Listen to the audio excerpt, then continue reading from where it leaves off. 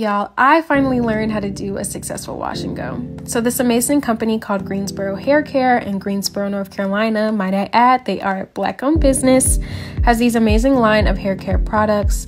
And basically they gave me a protein treatment and then gave me the opportunity to try a new line of products on my natural hair and to do a wash and go. So I've been a wash and go avoidant. I never used to do wash and goes just because I felt like they never worked out on my hair. But I first started off with their rose water, then followed up with the foam, and then added in their curl elongating cream, and then finalized with their curl defining gel.